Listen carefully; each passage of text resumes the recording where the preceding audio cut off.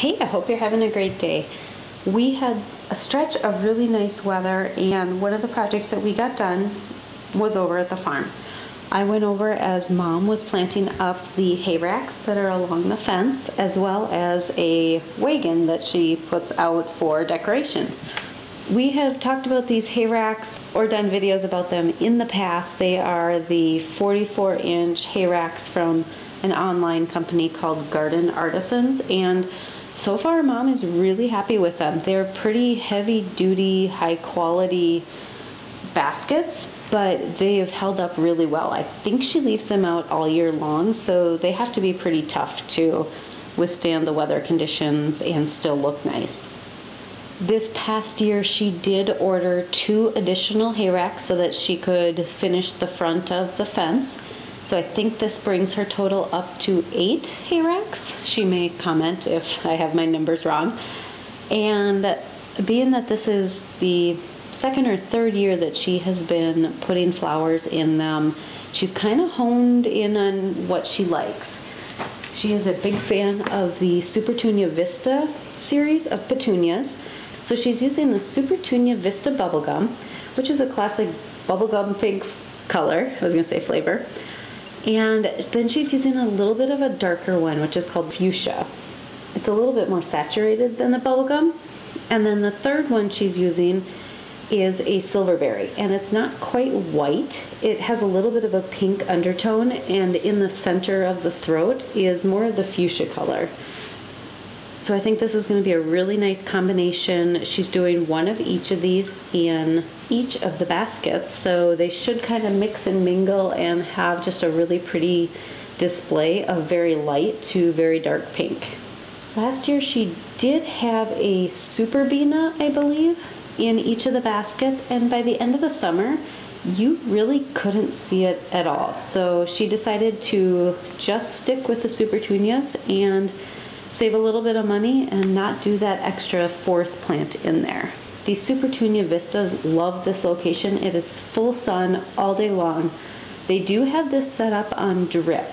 So running along the top of the fence is 1/2-inch drip tubing, and in each of the baskets they have emitters. I think they have 3 emitters per basket, and that provides enough water to keep these flowers happy all summer long. There is a little bit of fine-tuning as they set up the water, and obviously the needs of the flowers change throughout the summer.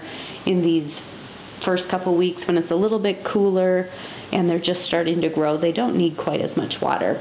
But having the drip irrigation on a timer is so convenient, especially later in summer when they may need water twice a day when it gets really hot and muggy. So planting up these planting up these hayracks is pretty easy. On the Garden Artisans website, it actually told her how much soil she would need in each of the baskets. So she's using 1.5 cubic feet of soil in each of the baskets. She is adding a slow release granular fertilizer, so it will really be there releasing nutrients over the course of the summer. That being said, Mom will fertilize with a water-soluble fertilizer on a weekly basis. And to be honest, she probably does it more than just weekly. And I think it might be okay. The plants clearly love it. As I mentioned, they are in full sun. They are getting baked all day, every day. So having that extra dose of nutrients is probably pretty helpful for them. The one thing Mom mentioned is that they did add 2 new baskets this year, and they'll need to remember to set those up on drip irrigation as well, which is really, it's an easy 20-minute process.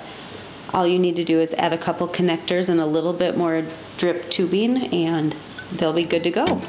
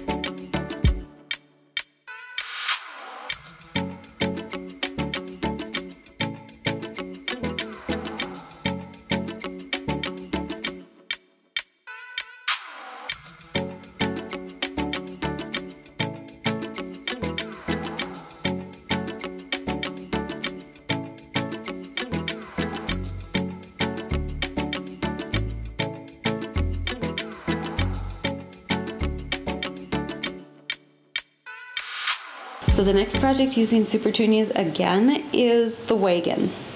And I honestly don't remember where this wagon came from. If it's some really cool wagon that's been passed down from generation to generation, or if they found it in an old barn, or if this is an auction purchase. But they've been using this as a decoration planter, kind of, for the last few years. It started out with Mom putting pots inside the wagon, and she would have like 10 pots of petunias in there, and it was beautiful. It got to be a little bit cumbersome trying to water those 10 pots and maneuvering the watering can over all of them, and you have to haul water over to this location. So last year, I believe it was, they thought of a better idea, and Dad had, I don't know exactly what these totes or containers were from, but he basically sawed them in half and they fit pretty well inside the wagon. There might even be a rubber liner at the bottom of the wagon just to protect it a little bit more from any water damage. And there are drainage holes in the bottom of the plastic containers. I think we did a video on it last year, so if you want to see how they set that up, check that video out. But she's using the same plants in here as well. She's only putting 8 Supertunias in this entire wagon, and it's hard to believe, but in a few short weeks it's going to be starting to grow and the colors are going to start to pop, and it's going to look beautiful. Last year she did put I think it was called Back to the Fuchsia Salvia as kind of a centerpiece. It was a little bit taller, it bloomed, she cut the blooms back, and then it bloomed again, but she's not going to do that this year. I don't think it was quite worth having it in there. It was beautiful when it was blooming, but it didn't bloom quite as long as like the Supertunias do. So she opted to just go with the Supertunias this year, and I may try and talk her into putting some dahlias in there and see what she thinks of that. But either way, we will take some videos or some pictures of this throughout the summer, maybe do a tour of the plants and the flower beds over at Mom and Dad's, and keep you updated on how it looks. It's going to be really pretty again this year, and we look forward to seeing it. Thank you so much for watching. We hope you are able to get out and enjoy some fresh air and hopefully some warmer temperatures. See you in the next one. Bye.